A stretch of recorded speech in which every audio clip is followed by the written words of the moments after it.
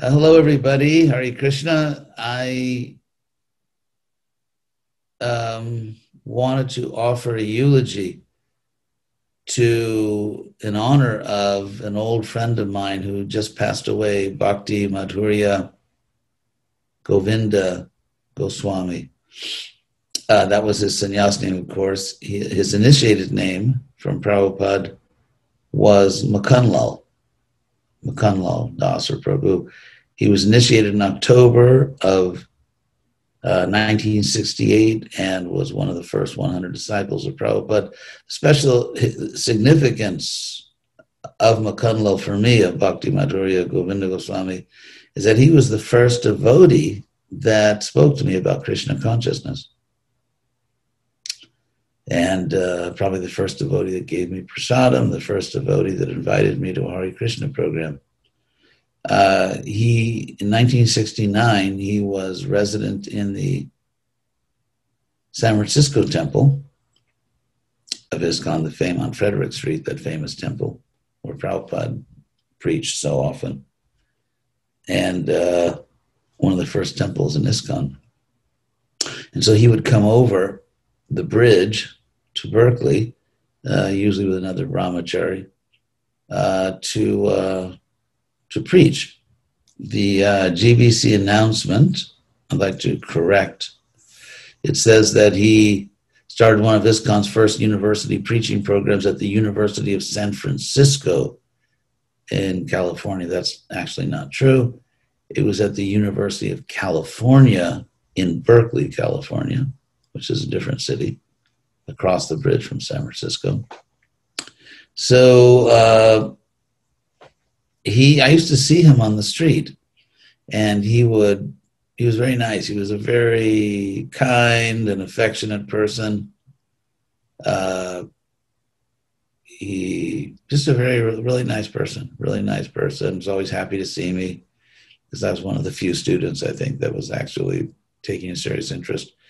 And he used to always ask me for donations in a very kind and affectionate way. And so I was a poor student, not a starving student, but only like one. Hello, everybody. Hare Krishna. I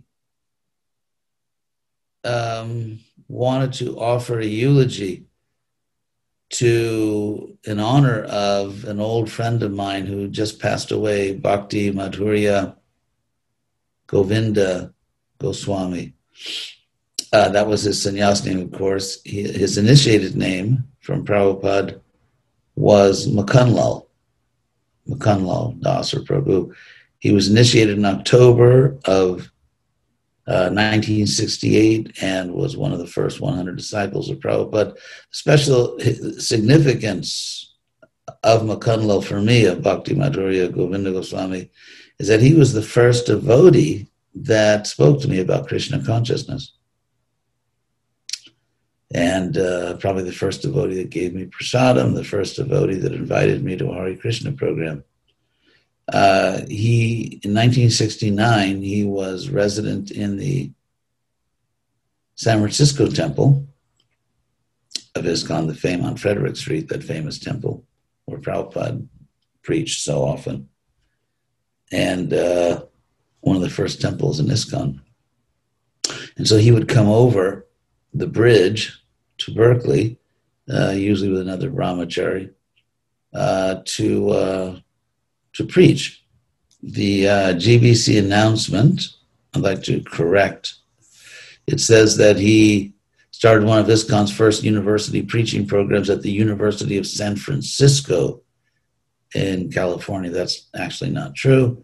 It was at the University of California in Berkeley, California, which is a different city, across the bridge from San Francisco.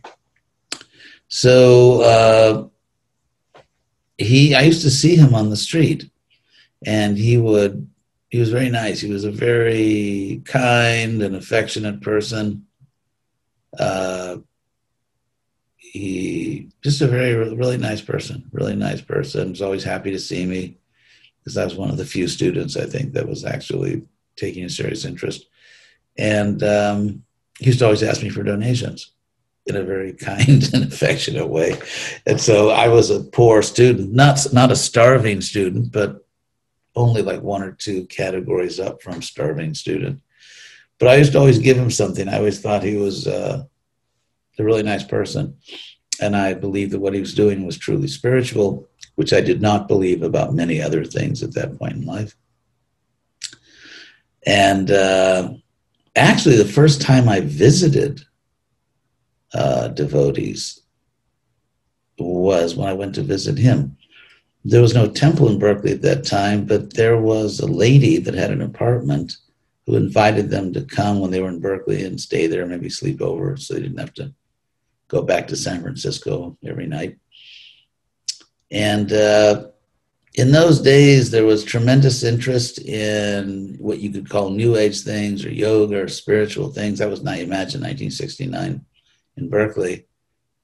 And so I remember when they invited me over, and it was in Berkeley, Berkeley's not a big city. And so I walked over, and they were actually reading the Bible and sort of giving Krishna consciousness. They were, Makhanlal and this other brahmachari were just sitting there when I walked in. They were looking at the Bible and finding Krishna conscious purports for different Bible verses, which I thought was interesting, kind of eclectic.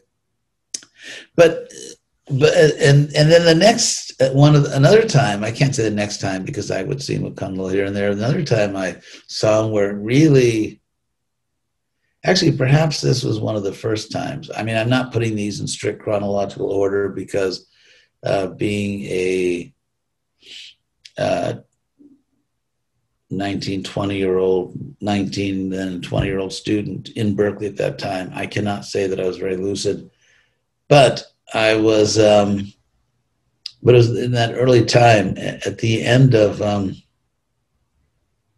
the semester, the end of the spring semester, just before summer vacation in 1969, there was a big truck, huge flatbed, like open in the back truck, that was just snaking its way through Berkeley, driving through Berkeley and inviting all the young people to jump on the truck.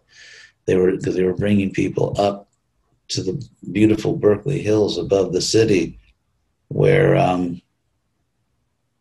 there was a free rock and roll concert in the Tilden Meadows, very beautiful open area. And so I jumped on the truck. And this was like a day or two before I was going to go back home to LA. So when I got up there, the concert, they were just preparing the rock and roll concert, and they had these huge speakers, they're like as big as a large building, and these big speakers, and they were just tuning up and getting all the sound equipment ready. And so they'd given permission to Makhanlal before the concert started to go on the stage and use the microphone to chant Hare Krishna. So he and his brahmachari associate, I don't remember that other boy's name. I don't think he stayed around a very long time, but anyway, they went up on this big stage with these, and surrounded by these huge speakers, and they had these kartals, if you want to call them that. They were the kind that you would get like for 50 cents at an Indian import store. They weren't like the kinds of kartals we know. They were just like these little brass cymbals, and the sound they made was, you'd have to be extremely generous to call it a sweet sound. But anyway, so they had these little hand cymbals, and so they went on the stage, surrounded by all these big speakers, musicians getting ready, and they started going, king, king, king, and they were chanting Hare Krishna. And I can't say that they were professionally trained singers, but what really struck me is that, given their extremely rudimentary musical instrument, and the fact that they were clearly not great singers, I thought they must really be sincere, because this is definitely not about the music. I mean, they're definitely not doing this just for the music. And it really struck me how there was no pretension, there was no false ego.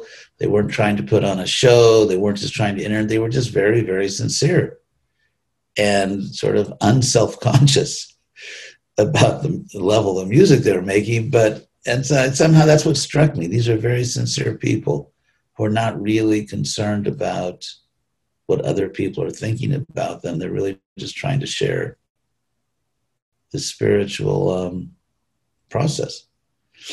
So I had a positive impression. I don't think I ever would have hired them as musicians, but I had a very positive impression, and this is so much more important, about their spiritual sincerity. So then after he chanted, when the concert actually started, and there might have been out of the many, many hundreds and hundreds of people, there might have been, maybe 7 who were not in an altered state of consciousness. But I remember that Makhanlal was walking just sort of, he was very, what's the word? I'm trying to think of the right word. For those of you who knew Makhanlal,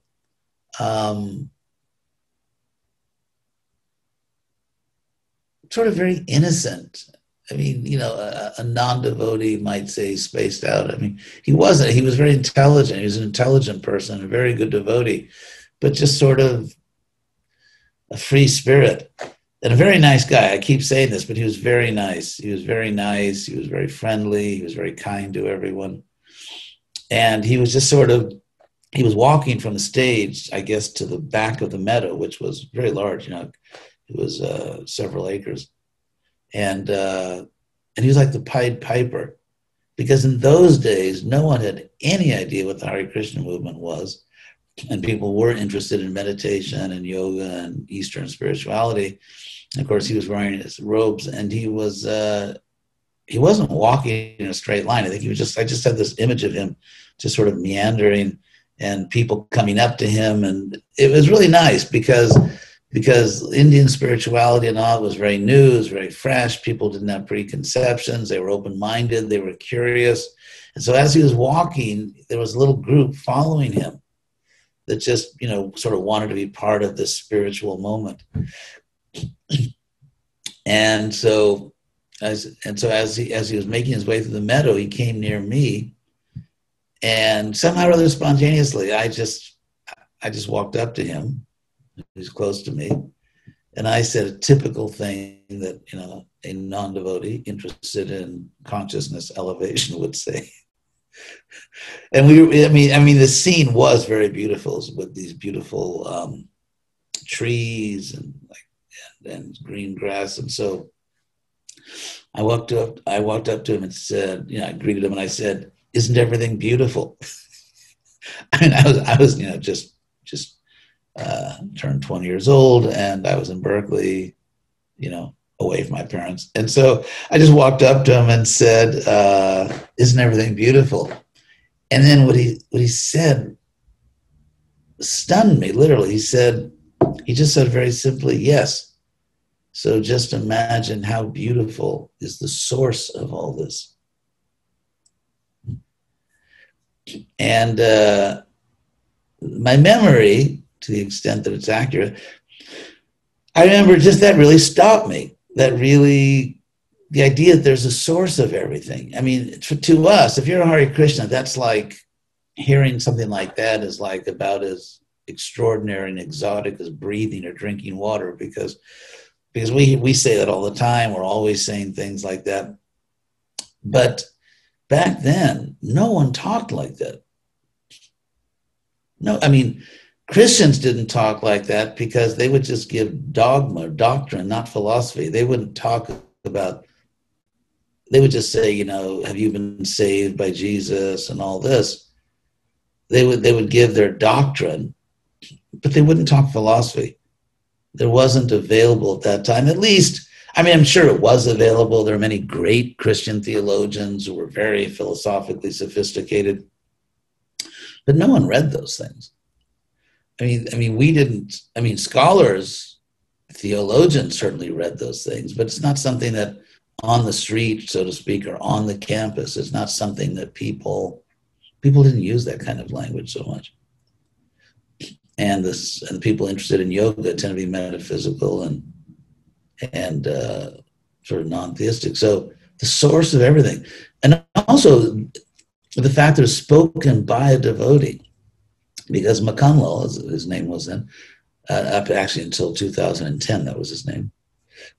So for 42 years, that was his name. But he was a real devotee. He was a very sincere devotee, very faithful, very devoted.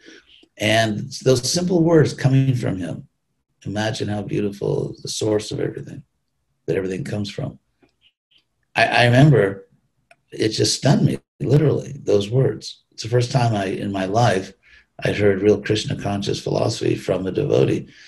And I just stood there, just thinking about what he had said. And he moved on. He was just, to me, it was just, he was on his ramble, and he was just walking about. And so I'm sure he said gave a lot of little one-liners to a lot of people, but it definitely affected me very powerfully. So we don't know, we don't know. We can just say a word to someone, and I gave no external indication that his words meant very much to me.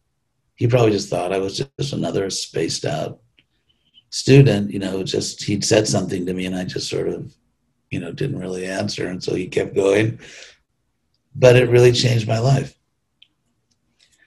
And then I should also mention, around that time, this is really kind of like the winter and summer of 68, 69. I'm sorry, summer and then winter, summer, fall, and winter, not summer. Okay, I'm getting on track here again. That would have been the winter and fall. That's what I meant to say, the winter and fall, winter and spring. Oh my God, I'm thinking so much. You can see I'm still stunned from what he said to me back then. So still so stunned I can't. Okay, I'm going to start paying attention again. Okay, the winter and spring of sort of 1968, 69. That was just after he had been initiated. And also, it was probably Makhanlal. I don't remember precisely, but it's very likely it was Makhanlal that invited me to come and hear Prabhupada. Because I ran into a devotee, it was very likely Makhanlal, in the beginning, first couple of months of 1969, and he invited me to come and hear. He said my spiritual master is going to speak, and so I went and saw Prabhupada. Of course, that was a super game changer, as they say. So, and Makhanlal's brother, his older brother, Narayan,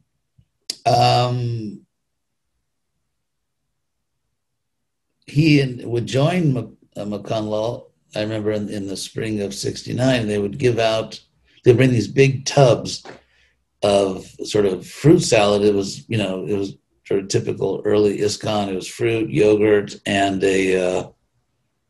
almost an immeasurable amount of sugar. And so, and I remember Narayan and Makhanlal, he would come up to me and of course, they didn't bother with Western karmi paraphernalia like plates and spoons or napkins. So Narayan would he would just dig into this big barrel. I mean, he had a barrel of fruit salad. He would just put both hands and he would say, take, this is Makhanlal's brother. And so I was not accustomed to that form of food delivery. And so, I put my hands out and then he would say, no, take more. And then he would just of course it was dripping through my fingers, all this, very sugary yogurt, but it was good. I was a young guy. I was probably about at least 16 hours a day hungry. And so, so Makhanlal, he would come out and he would chant. They would come out and do kirtan. They would give out prasadam. And, he was just such a nice person. I mean, I have many anecdotes, some of them I'll tell. But, and then, of course, I joined the Berkeley Temple when he was there. And, very, very, just very kind, very nice, affectionate, and very inoffensive, never, and smart. I mean, he was clever. He actually was... he had a good sense of humor. He had a very deep laugh. He would really, he was the kind of person, so to speak, who was easy to laugh. He liked, and And I remember him, now that I'm thinking about it, making sort of really funny, you could say sarcastic remarks about things, but always in an inoffensive way. You know, it was never malicious, it was never hurtful, but it was just really funny, sort of laughing at things and dry sense of humor. So he was, an excellent devotee. And then he, of course, after he took sannyas, I had very little contact with him, but I know that he preached in, I think he spent a lot of time in India. And it says here, I'll read from the GBC report.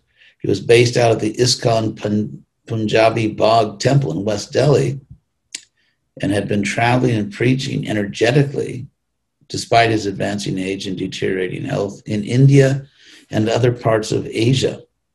He was also deeply attached to his Jagannath deities and the Nila Madhava deity, and is known for carrying them everywhere. Nila Madhava means blue Madhava. So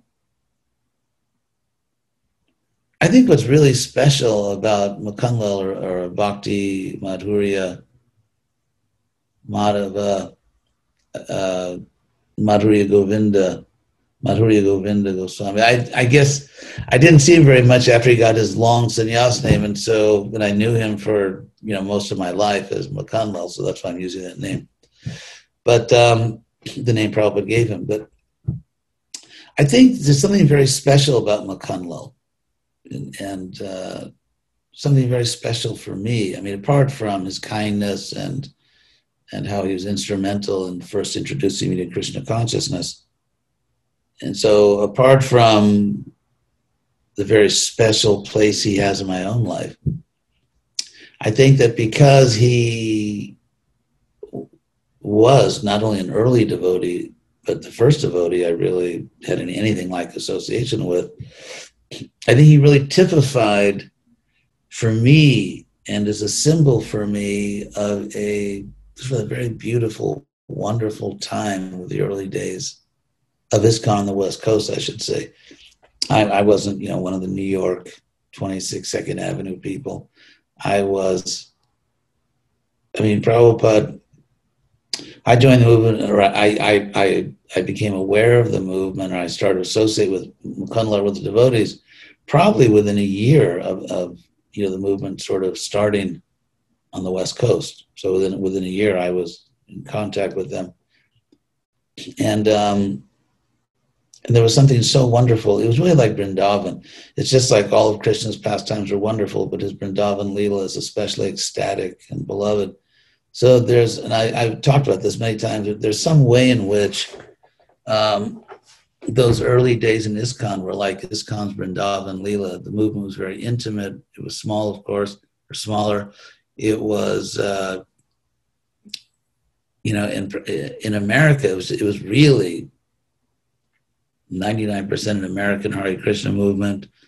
And when I would go to a temple, I would meet people who were kind of like me. I understand you could say this bodily concept of life, but Krishna says in the Gita, don't eat too much or too little, don't sleep too much or too little. I'm not against diversity. I'm not speaking about that, for God's sake, but there is something nice. It's like if you're traveling in a foreign country and you run into someone from your country or from your city or from your neighborhood, it's, there's something nice about it. There's something nice about it. So we had adopted a very, very different culture. And I'm not talking about just the philosophy, accepting that Krishna is God and Veda Tattva. That was the philosophical part that was natural because it was philosophical. There's a way in which, philosophy is not ethnic. Philosophy has no national boundaries. Philosophy is philosophy. So I would say accepting the philosophy of Krishna consciousness and the beauty of Krishna, that was very natural. But of course, the very different kind of food and dress and all that stuff was, of course, foreign to me. And there are things I accepted just because it was a package deal. I give the example. It's like if you want to buy let's say now let's say you want to buy a writing pen. Does anyone ever buy those things anymore? Let's say you want, okay, let's say you want to buy a writing pen and you go to the store and they only sell them in packages of 3 or 5 because they won't sell you one of them anymore. So if you want one writing pen, you only need one, you have to buy 3 or 5. And so they call it a package deal. Like you buy the package or it's not a deal. And so, of course, ISKCON in those days was a package deal. And especially we were young. I mean, we were just young. There's no way we could have, I mean, I couldn't have done it alone. I needed the association. So you had to adopt all these very exotic things if you wanted to practice the perfect philosophy in the association of other sincere people.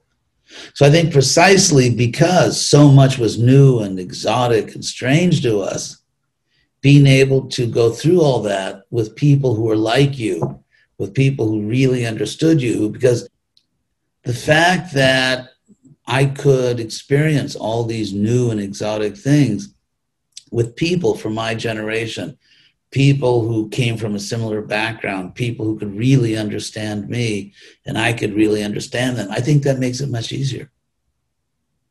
I mean, obviously it does.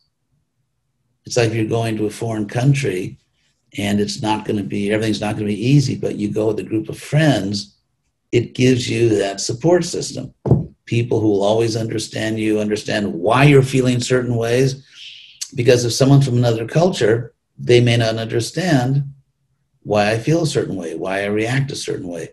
Of course, some things are just universal, but some things are not. And so Makhanlal very strongly reminds me, I mean, in a sense, he was my first devotee friend. I've never used that language before, but I think that's fitting. I think he was my first devotee friend. Not that we were buddies, but he was a very kind, very friendly person, and he befriended me. And so he was really my first devotee friend. And because we came from similar backgrounds, I had a very familiar, comfortable reference point that allowed me to kind of venture out into things that were very unfamiliar and very exotic. Some people love exotic things. I don't think I was one of them. And so, so I think my friendship with Makhanlal and the fact that he was I think Krishna sent him to me because he was such a nice person that it made it really painless to sort of start to get into Krishna consciousness. His association was so pleasing. He was just so kind and thoughtful and friendly. And so in thinking about Makhanlal and how fortunate I was to have his association back then, and right now I didn't plan to use this opportunity to, say heavy things, but I'm just having these realizations right now and thinking about Makhanlal. I'm actually having realizations about how important it is to make Krishna conscious familiar to people and sort of user-friendly, easy for people to adapt. And Amakunda, even though he was, dressed traditionally, ISKCON-wise, but he was just such a nice guy, and he could understand me, he understood what I was thinking, I understood him. It made it so much easier and more pleasant to take my first steps toward Krishna consciousness. So I am eternally grateful to Makhanlal, Bhakti, Madhurya, Govinda, Goswami. And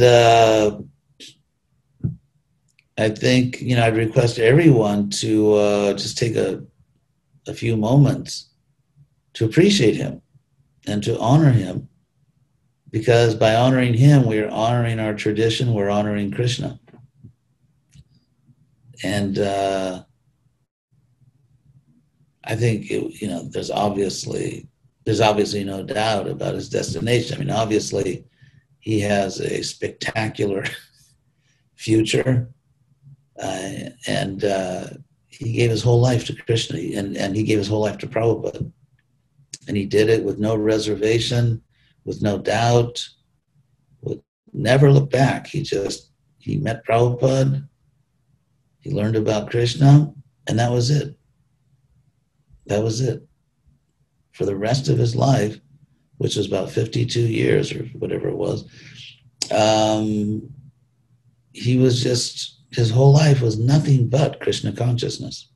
Happy, enthusiastic, faithful Krishna consciousness, and always helping others, always speaking to others. He was not at all, I'll just end with this, he was not at all the kind of person who got into just his own, bhajan or his own this or that. I mean, he was gregarious. As I always knew him, he was just always kind, always friendly, always willing to help someone, always philosophical. And like I said, sort of deceptively simple in his habits, because he was very clever. He was a very smart guy and real sense of humor. So anyway, my eternal gratitude to Makhanlal, and I celebrate his life, and I congratulate him on his amazing future in Krishna consciousness.